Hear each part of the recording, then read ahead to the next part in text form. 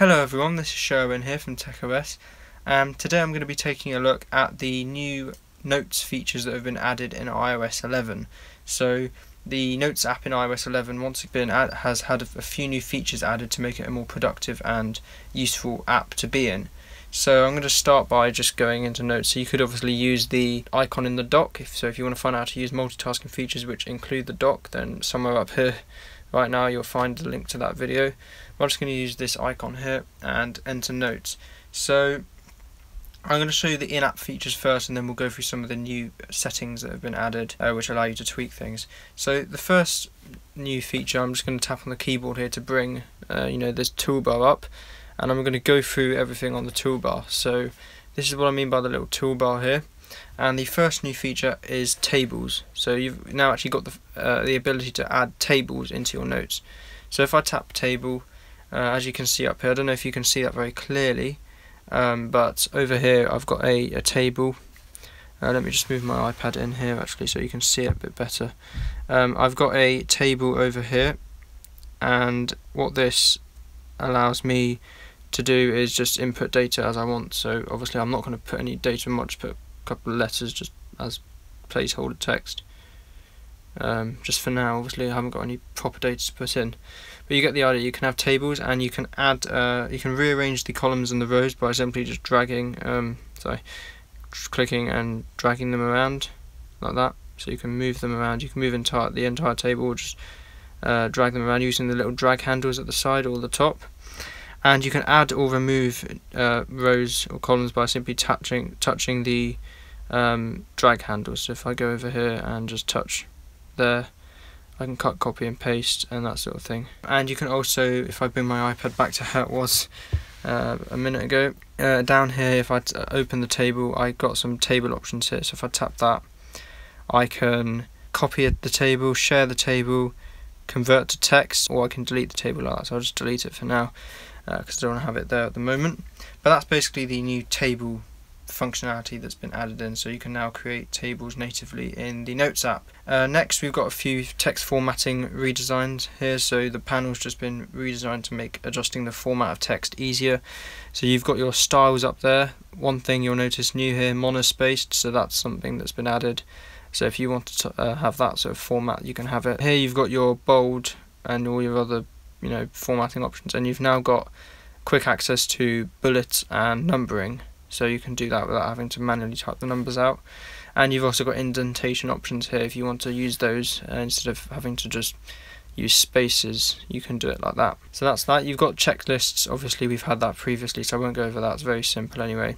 But one new section here, I'll bring it closer again, is the plus icon. So if I tap here, this gives a new set of options that we can use. So we can take photos or videos directly from the camera, you can pick something from your photo library, or you can add a sketch. We've had these before, however a new one is scan documents. So if I tap this will actually allow me to scan documents natively on using the camera into the Notes app. So you don't have to use an app such as like Evernote or Scannable or whatever app you want to be talking about. So I've got it on auto mode at the moment, so if I go here you can see it says auto. I've got manual as well, so I can manually just use the shutter to take a picture of what I'm trying to get. But if you use auto mode, as you can see, it tries to sort of capture what it thinks is the document you're trying to scan. So I've got an iPhone box here which has got a bit of white on it, so it's attempting to scan that, so with its auto scanning capabilities. But I'm just going to take a picture here in manual mode. You've got a few filter options here, so you can choose between those depending on what you're doing and what kind of lighting you've got. You might need to change that.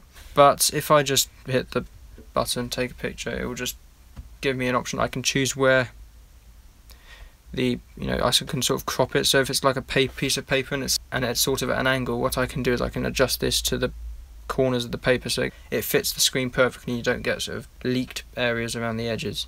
I can retake, or I can just keep scan. So if I keep the scan there, you can see it straightens it up, or does what it can to do to straighten it up, and it adds it as a thumbnail down here. I can go ahead and add more. So if I want to go over here and take one there, maybe I get this car in like that, keep that.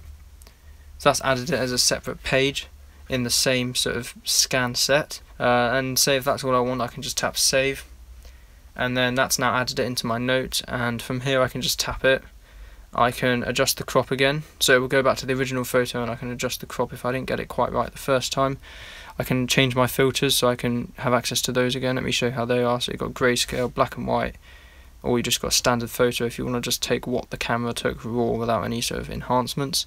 You can rotate it, so sort of standard stuff, and then you can have your sharing options to share it, and using the plus icon down here you can add new pages if you decide you need something else which you didn't do when you initially scanned them. So that's the scanning options, and then finally here we've got the pen options down here, so they're for the sketching options which we've had before. But next I'm going to just show you the last option within the Notes app, which is if you go to the share icon, we now have lines and grids. So this is where you can actually have different backgrounds on your notes. So for example, if you're a student and you're writing, you might want to have lines. You can choose different spaces, or you might want to have squares. You can have different sizes. So if I choose lines for now, you can see this background has now turned into light. I don't know how well you can see that on camera. I think it looks alright. But you can see I've got these lines here, and if I've got, say, an Apple Pencil, I can go ahead and just write on here. Messy handwriting, I know. It's not, my handwriting isn't usually that messy, just because I'm writing vertically. I'm not used to writing vertically, but you get the idea. So you got your notes. It's just a background, so that stays. So you don't have to put an image there and write over that. You've just got the background, which is permanently fixed there. You can obviously go ahead and change that later on if you want to, just by choosing another one. So I can choose squared, for example, if I'm doing some sort of mathematical calculations or something like that that requires squares. But that's basically in the Notes app. So now I'm just going to go into the settings. So if I go to settings and you have to scroll down to where it says Notes, tap on that, and from here I'll get these options. So we've had that before. The new options are here in viewing, so you can sort your notes by whatever you want: date edited, date created, or title. You can start new notes with whichever type of format you like, so whether it's a title, heading, or body style. You can choose the default background for your notes, so if you want to have all the time when you launch your notes you want to have lined paper, you can have that happen like that, or you can have your squares or whatever. I tend to keep it on blank because I don't tend to use the lined functionality for every note. And then you've got your password options. You can check my video up there or somewhere there for how to use passwords in notes, so you got your options there for that. Media, so you got to save to photos, so if you take a photo within the Notes app through the camera like I showed you, you can have it automatically save that photo to your camera roll. I just tend to have that off because I don't want to clog my photo library up with photos I don't necessarily want there. And this next section here, access notes from lock screen, this is to do with Apple Pencil enhancements in iOS 11, which I'm doing a separate video on, so check that out. That will be live tomorrow, probably. Maybe by the time you're watching the video it's already here, so just again up here left top right hand corner, look for it. That'll be there, and I'll go through that feature because it only really makes sense if you watch that video. And then finally we've got only draw with Apple Pencil, so basically this means that I've got an Apple Pencil, so I've ticked that option. So if I'm in the Notes app, if I use my finger, even if I'm on the pen tool, it won't actually do anything. So my finger's used just for scrolling, and if I want to write I use the Apple Pencil. So that's basically that option there, and that is basically all the Notes options. Let me just bring my iPad back into the middle. I've moved it around quite a bit in the video so you can see. But that's basically it for Notes in iOS 11. So there are many new features that have been added. If you've got any questions or comments on anything in this video, then do get in contact with me. You can do that by using the details in the description of the video, or do also leave a comment in the comment section of this video. Don't forget to like, comment, and please also subscribe by hitting the logo just here in the middle of the screen. And also do consider watching the videos either side. Thank you very much for watching, and I'll see you in my next video.